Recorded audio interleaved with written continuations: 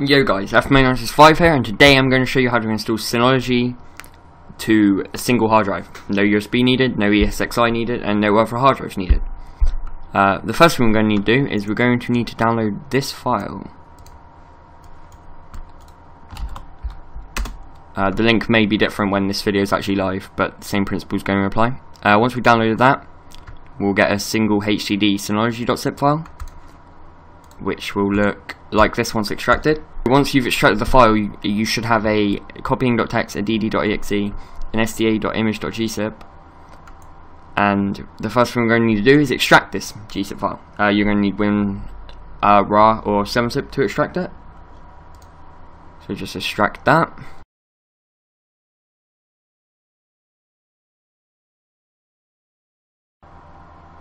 Okay, now that that's extracted, we're going to need to go to Windows and Run, R to go to Run, and type in diskmgmt.msc, which will take you straight to disk management, no messing around in control panel or anything.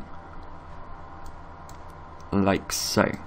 Now this guy's going to assume you've already plugged the hard drive in, and it's also not covering the Win32 disk image method for USB drives. This is for an actual drive connected internally to your system through SATA or IDE.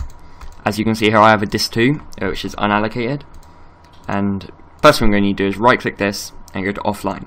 This will prevent anything like Windows features running that could stop the process working. So once we've done that, we can close that. Take note of the number. In my case it was number 2. Now we're going to need to go to Windows, type in cmd. Make sure to run it as admin if you're on Windows Vista 7 or 8, and obviously 8.1 as well. And then we're going to cd to the directory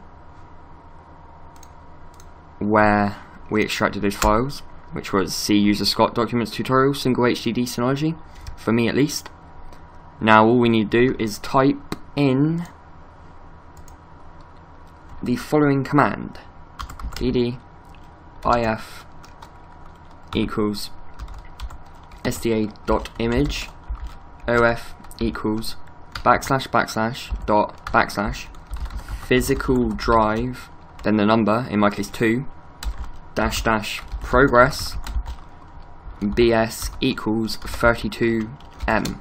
This way it will speed the process up dramatically and we shall be done a lot quicker. So we'll press enter and it should work. As you can see there, I just got the media is write protected error. I knew that was going to happen. So what we're going to need to do is type in disk part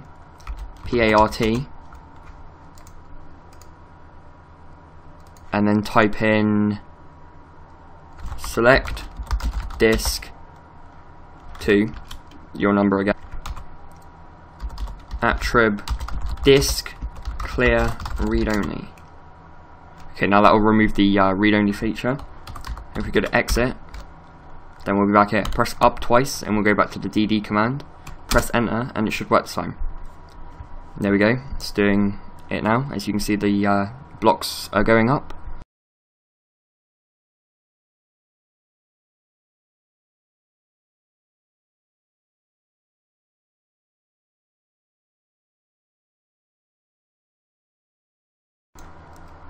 Okay, as you can see there, it's done. Now all we need to do is exit this, shut down our systems, unplug the hard drive, and then boot it up into the system you want to install DSM to. It's already installed, you don't need to go to the install option or anything, just leave it on the default boot menu, and yeah, then it should log in with admin and admin from another system, use find.synology, and then it should work. As you can see here, I just rescanned the disk so that it found changes, and you can see I've got a 2.3 8GB ext4 Linux RAID partition here, and a 2GB Linux swap partition here. Now this is all not being used. You can fix that by going into Synology DSM. Once you're in Synology DSM, if you go to Storage Manager, then click Volumes, then you should be able to create a new volume somewhere along there. I'm not going to cover that because it's fairly simple. So yeah, there you have it. I spent many hours trying to figure out how to do this the easiest way. Ended up installing Grub2 onto it and making it bootable and DDing the image. So yeah, and that's pretty much it. If this may not work on IDE drives in regards to the expanding of the storage at the end, in which case then you're going to need another hard drive. But it does still boot from an IDE drive, so yeah, tested on SATA and IDE hard drives. And that's about all really. So hope you enjoyed this tutorial. More to come soon, and don't forget to like, dislike and share this video around so that more people see it and more people can have Synology running on their systems. Thanks for watching, and I shall see you whenever I have a new tutorial for you. Bye. The guest operating system, so in this case Synology DSM. So we create a new virtual disk, leave it at 16 gigs.